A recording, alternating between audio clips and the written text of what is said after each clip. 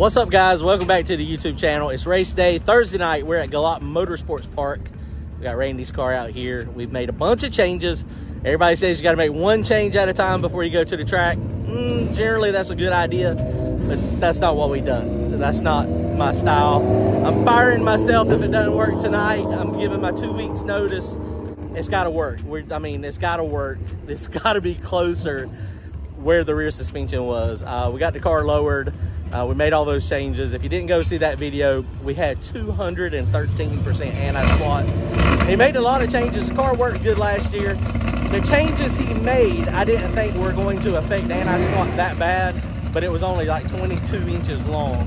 So he made a lot of changes. So we're at Galot tonight. We're gonna try it. We're racing this weekend. I'm gonna leave the same tune-up in that we had the last pass at Fayetteville. So we'll see if it works out or not. Hopefully it does. Comment, like, and subscribe. Go to turbojohnracing.com, grab yourself some merchandise. Appreciate it, guys. All right, so we made some changes. Hopefully it's for the right thing. You see that thing is sitting low. We did add weight to the car. We got 100 pounds on it in the back. We just moved the shocks up because it was squashing our springs so bad. But essentially, it's as low as it can go right there. Courtney went over to the shop last night. Him and Randy, they went ahead and notched, rolled the fenders, whatever they call it. They didn't want me to be involved in that aspect. They said that I would for sure screw it up. So that's what y'all were thinking. I know that's what Courtney was thinking. But I agree. I don't disagree with y'all. I guarantee you it would have been screwed up. It'd have been hacked up.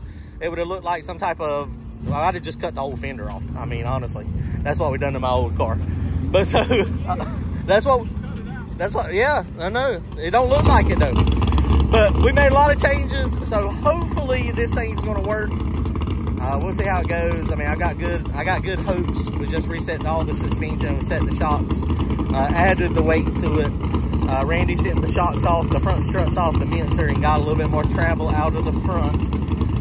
So we're gonna try it, guys. Here we go. We're gonna see what happens. Milton's buttoning up the diaper now. We had to take that off to access the starter. But here we go. Coming up, race day.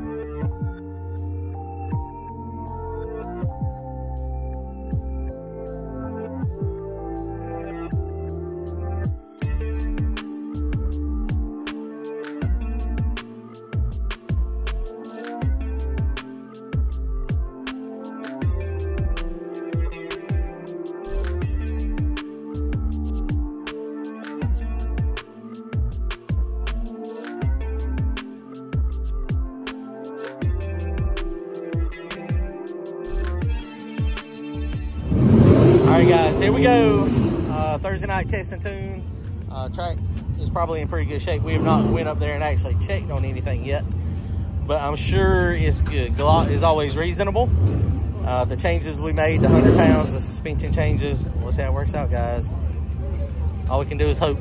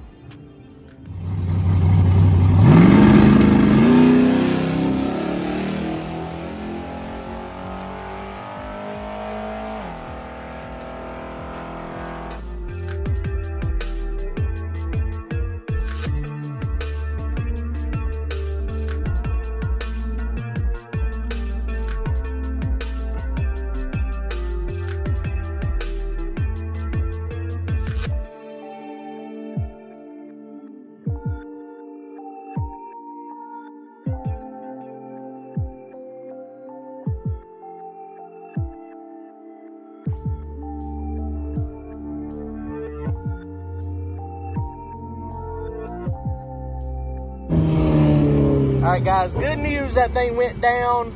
It was a turtle. That's the bad news, but it did go down. So going down is better than not going down.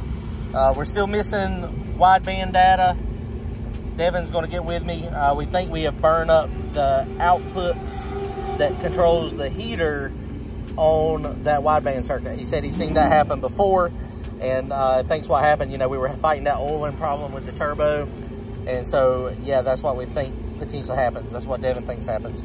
I have no idea, but luckily Holly's got a second wideband spot, so he's going to send me the pin map and show me where I need to do it. Car was slow, but it did go down. 121 60 foot, 312, 462, 156. It did throw the oil pump and fuel pump belt off of it again right here at like 4.3 seconds into the run. And of course it cut off, and then he killed the power to it as well, so that it didn't run with no fuel and no oil pressure. The biggest thing is no oil pressure. So you can see the oil pressure is the yellow line. It just dumps to nothing. I've got a safety on it as well, but I ended up turning that safety off because it had screwed us up one time. So I'm gonna figure out how to make sure I get that done properly so that we're good. So left on 7 pounds of boost, made 35 pounds of boost. It was fat. He said it was stifling in the car. It was just gaggling rich. So, you know, I had a very slow boost ramp in it too. You can see it had a 3-second boost ramp in it. I mean, that's just not very radio friendly. But we were trying to get the thing to go down. We wanted it to get down track and go, and then that way we could get some data, and that's what we did. So we got to get the oxygen sensor working. Once we get the oxygen sensor working, I think we're going to be in very good shape. So I think that's going to be the only pass we make tonight. What's the plan? Did you decide where we're going? So we still don't know where we're going. Either we're going to Charlotte or to Piedmont. Yeah, we got some work to do to it Saturday morning. I think Brian is going to try to triangulate and put a little bit more support on that bracket for the oil pump, and that way we can not throw that belt off. I mean, it's just there's a lot of tension on it, and the way it's kind of stuck out there, I mean, you know, it's just one of those things we're gonna have to make it better. There's a lot of pressure on it. So overall though, big happy. I mean, we got the slowest pro mod in the country. Ours is not fast. It's not fast at all. All right, guys. Well, that's going to wrap it up for tonight. Loading the car up in the trailer. We got one pass. It was slow, but it went down. That's all that matters at this point. The tune-up from Fayetteville was essentially the same. It had a little bit more boost at that point, about 1 second, 1.2 seconds into the run, but it wasn't much. It wasn't enough to be significant because we have tried having way lower boost than that, and it still wouldn't work. So I think we're pretty close. Track is in reasonable shape, had a great rubber base, but there was not much sticky on it. So to go 121 60 foot out there tonight, it's pretty impressive, honestly. And I think we could have probably went a little faster. Maybe a 118, 117, probably not much of a problem. But we're gonna be racing it this weekend. We still are up in the air if we're gonna be going to Piedmont or to Charlotte. I will make a post I'll make a post and let y'all know for sure where we're going to be going, because we have not decided yet. All right, guys, comment, like, and subscribe. Hope to see y'all at the track soon. Later, guys.